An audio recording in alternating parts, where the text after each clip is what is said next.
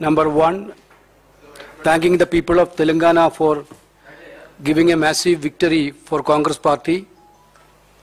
Number two, thanking the leadership, including Congress President Mallikarjuna Kharge ji,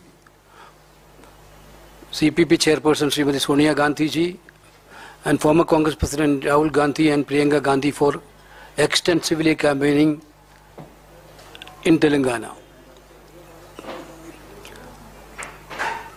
Then they unanimously entrusted the decision of CLP to the Honorable Congress President. Today noon, Mr. D.K. Shivakumar and Manikrao Dakre ji has given detailed report on their observation about the CLP meeting.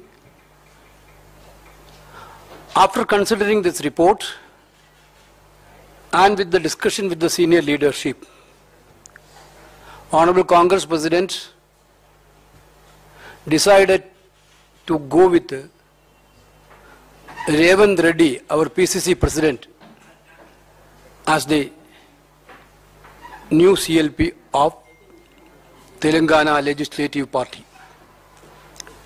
Revanth Reddy is working as the PCC President, a dynamic leader who campaigned in this election extensively with other senior leaders, like Uttam Bhatti ji and all other senior leaders. We already given promise to the people of Telangana with the guarantees. We are very sure, AICC is very sure that the first and foremost priority of this government, the new government, is to fulfill the aspirations of the people of Telangana and especially the guarantees which we given to the people of Telangana.